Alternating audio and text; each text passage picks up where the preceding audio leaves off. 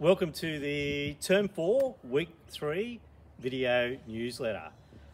First of all, good luck to our HSC students. They're partway through the HSC, so we're looking forward to those students' results at the end of the year into next year. And of course, we've got the formal coming up in November, so looking forward to catching up with all of our Year 12 students at that point in time.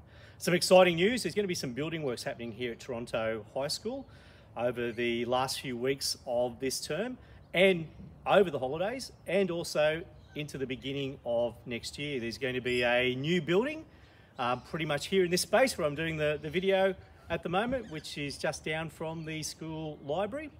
And there's also going to be some work taking place in A block, where there's going to be the redevelopment of a number of rooms. So stay tuned. That's fantastic news that we're getting some new facilities here at Toronto High School and refreshing some of our older facilities as well.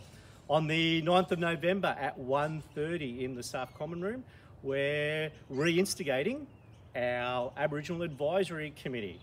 A yarn up is occurring, so there'll be information heading out for that. So if you'd like to attend, love to see you at the school on the 9th of November. And that's an invite to all of our family and community members. And finally, on Tuesday night, we have our P&C meeting. Look out for that on Facebook as well, and I hope to see you join us then. Ramus Insurgite. Thank you.